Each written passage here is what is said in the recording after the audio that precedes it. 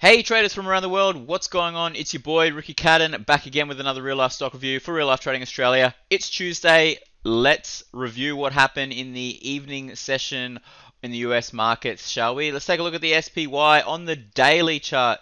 We have formed a very small, cute little bearish candle here. Probably the smallest ranging day that I've seen on the SPY in quite some time, actually.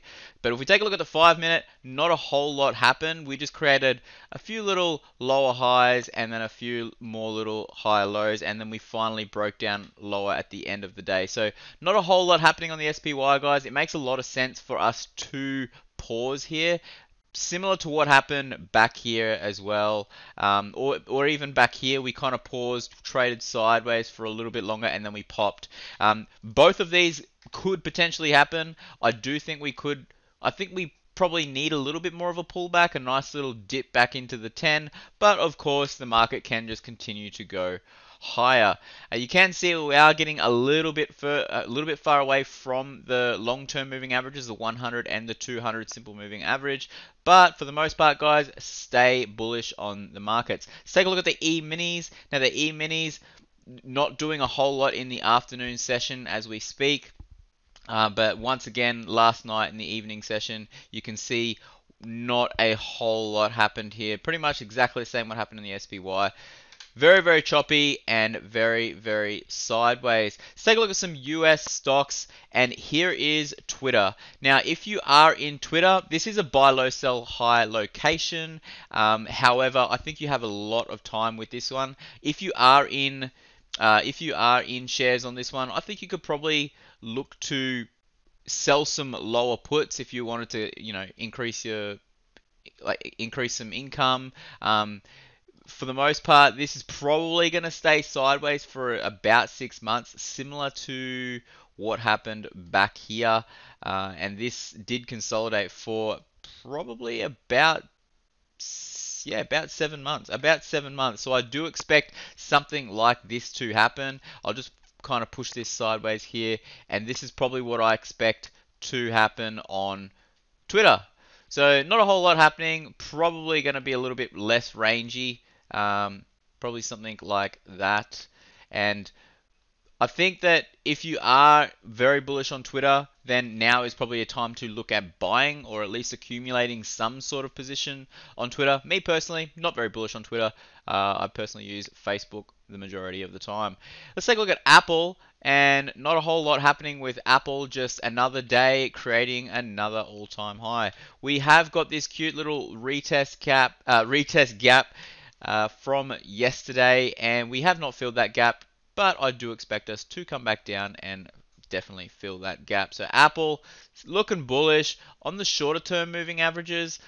I think a pullback back to the 50 EMA, that would be a very nice buying location. As you can see, we have bounced off this level in the past, and I think that if you are looking for a long-term position, then definitely look to buy the dip on this one. Let's take a look at YUM China. Now, speaking of high levels, we are at another high level here, and as you can see, we have been at a resistance level on this one before. Now, today we actually did create a bearish inside day candle, which is very interesting and a very beautiful candle. Very nice candlestick pattern. We do have increasing volume. So with this one, guys, if you are looking to play this thing bullish as a breakout, you could very well take an entry above here and below, above and below this high wave candle. But me personally, I do not like to buy at the top, as do most of real life traders, and all you smart people out there would probably look to short this thing, or aka buy put options just for a short-term play. This is obviously a selling location. It did have a beautiful double bottom retest and went higher. So if you did get to catch that particular run, then well done to you. But right now, I think if you are in YUM China, look to sell and take your profits. Let's take a look at Snapchat. Now, Snapchat on the long term, not a whole lot happening. We are in a very nice little distribution phase, and we are just going sideways. And we are squeezing between the 100 and the 200 simple on the daily. On the weekly chart, if you were to look for a long-term dip buying opportunity, then 12.25, which is the 100 on the weekly chart, that would be a very nice buying location. On the daily though, guys, if you are looking at this, I would just be looking to buy low, sell high. If you are looking to sell some premium, then probably look to sell some premium above $16.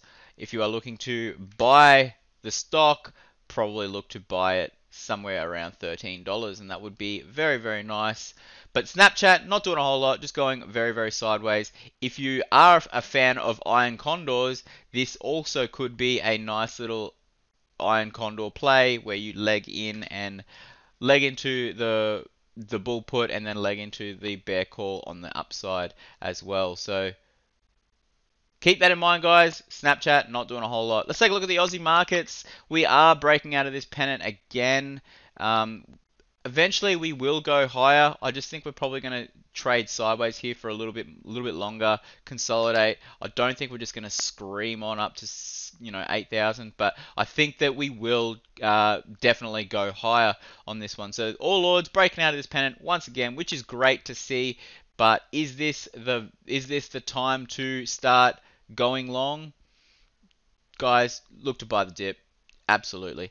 Let's take a look at ANZ. Now, ANZ is very, very interesting because we on the weekly chart, you can see very clearly we are at a very low level. Now, we have got some nice long lower shadows here, and we are forming somewhat of a Morningstar reversal pattern on a weekly chart. Now, this is a very bullish pattern, guys, and if you take a look at the daily, we do have a nice little double bottom, and we currently are retesting. So if you are a fan of double bottom retests and you are a fan of buying low at support levels, then ANZ is probably up your alley, and definitely keep that one on your watch list to take long. Let's take a look at another bank, CBA. Now, if you did get into if you did sell some call options, up above 83, I think you should be right. We have got decreasing volume here, and I do expect us probably to just trade sideways and probably have another little dip, a little bit of a dippage.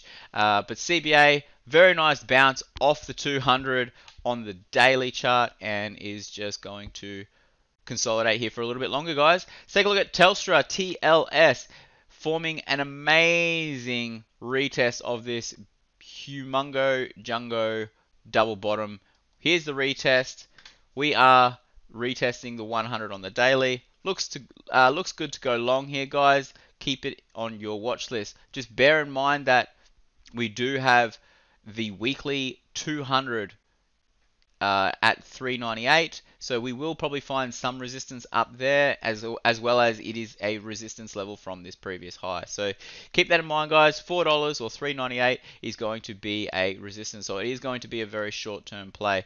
Let's take a look at WiseTech Global. Now, this is another one I want you guys to keep a lookout for, because we have got some increasing volume here coming in, guys, and we've got a very, very bullish candle right as we speak. Now, I did mention this one in the past. Somewhere between 23 and 21 is going to be a very nice buy the dip location for a long-term play. Here's why. On the weekly chart, we do have a long-term long-term resistance level at this price here, and we've got the 100 simple moving average coming into play. So right now, as we speak, we've got this beautiful high wave doji looking candle, and this could very well turn into something like that. A very nice Morningstar reversal pattern. So if you are looking to play, probably let this week play out and see how we end up, and then take a look at WiseTech Global next week. Let's take a look at some commodities. So crude oil getting some bullish action. Now, on the weekly chart, we are at the 100 on the weekly chart, so this is going to be a resistance level, guys. I have said this in the past, and on the daily, we just have had an absolute huge last few weeks on crude oil. So I do expect us to sell at this particular level, as it is a very nice support level here, resistance level here, resistance level here. Could this be the time where we sell off? I would probably think so. But make sure you trade what you see, guys. Look for the perfect setup and do not trade what you feel. Let's have a look at gold. Now gold's not doing a whole lot either, guys. We are just trading in a range. We are going sideways. I have said this is going to take some time to go lower. I do still think it will go lower. Not a whole lot lower, probably back down to around $1,400 per ounce, but look to sell high, buy low on this one as well. And last but not least, look at the Aussie dollar rejecting the 200. Oh my gosh, on the daily chart. I mean, I actually thought we were going to start to get a little bit more bullish here, but after seeing this huge red candle, looks like we're just going to keep consolidating here, guys. I do not have any position on the Aussie dollar as we speak, but I would say just look to buy low and sell high. This was a very nice buying location if you did get to catch that dip, as well as here on off the 100. But right now, I think that most likely we will just chop around and go sideways. Anyways, guys, that's all I got for you today. I'll be back on Thursday with another real life stock review. If you want me to review any tickers in your portfolio, or if you just want me to take a look at some stocks just for you, leave it in the comment section below and I will check them out for you on Thursday. I'll be back in a couple of days, guys, and remember, love life, live life, and trade it. You rock. Bye.